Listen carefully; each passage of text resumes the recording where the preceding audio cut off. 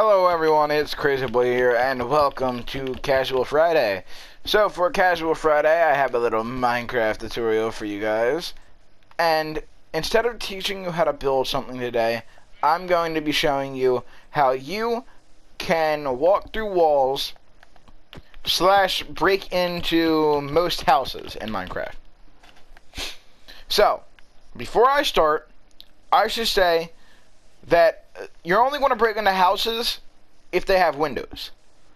And that only goes for if they have window panes like this or this. And it'll also work on half slabs. It kind of works on stairs, but it's a bit iffy. That's why I didn't include them in this build. But all you need, as you can see by my inventory, is some ender pearls.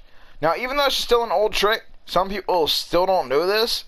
So if you didn't, make sure you go ahead and you leave a like on the video. But pretty much what you guys want to do is you guys are going to come up right here to the window pane. It's to work with anything as long as it's 2 blocks high.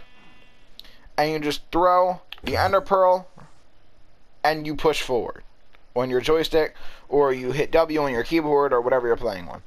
So once again, aim at the crack right where the glass meets the block, throw it, and walk forward.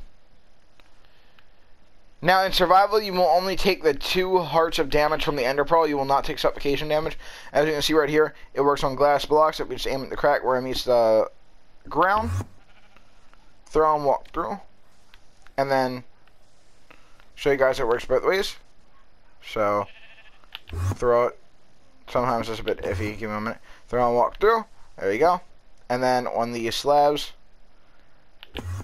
throw and walk through. Be careful you don't turn the slabs into blocks, otherwise it will not work. They gotta be slabs. Boom. And so many people are gonna argue, oh, you're doing some weird thing in creative. I'll just prove it to you real quick. Throw it at the ground and walk through. I only took the 2 hearts damage from the ender pearl. And do it again. Only took the 2 hearts of damage from the ender pearl. Do it again with the glass blocks.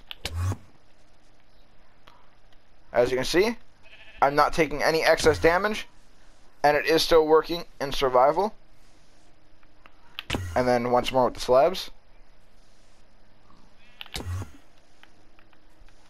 And there you have it, guys. That is how you can walk through objects in Minecraft, and also enter most houses.